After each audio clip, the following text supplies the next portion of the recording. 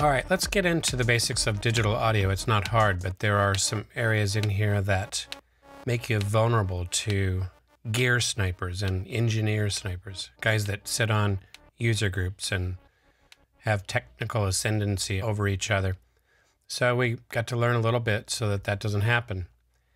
Amplitude, this is basically the loudness of a sound. It's measured as SPL, sound pressure level.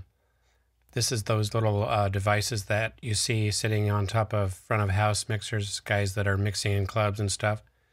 And when the police come to shut them down, they show them the SPL meter.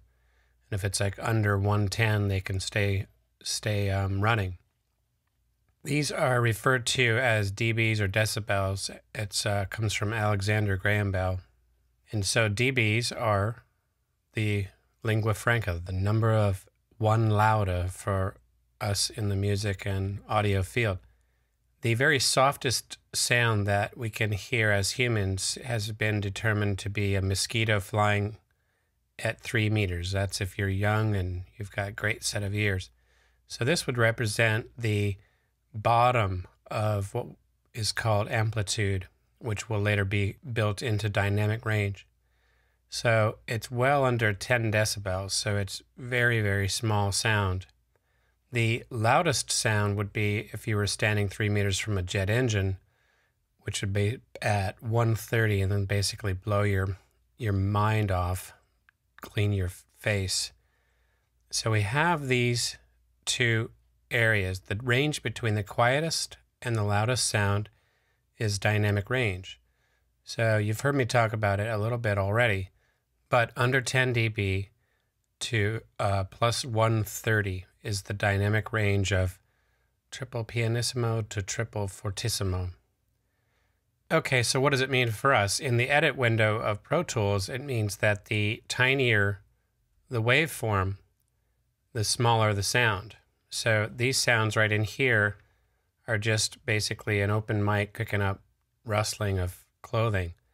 And these are under 20 dB. They are close to the center line. And the closer something is to the center line, the quieter it is.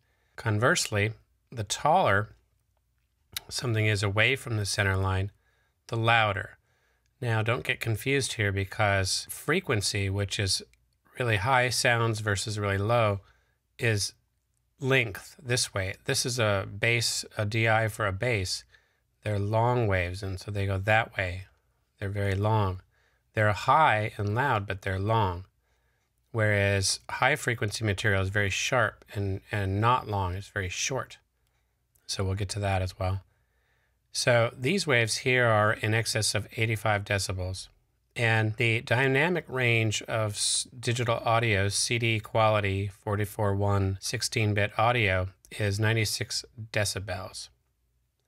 Areas like this that are just clipped, topped off, bricked, are known as digital clipping or distortion. So it's just, oh, you clipped the signal, or I've heard some guys say you overmodulated, which is fancy for saying you turned it up too loud. All right, so accurately recording ultra soft to ultra loud in the digital realm is a function of bit depth, 16, 24, 32, but we first have to have a little discussion about frequency. So that's next.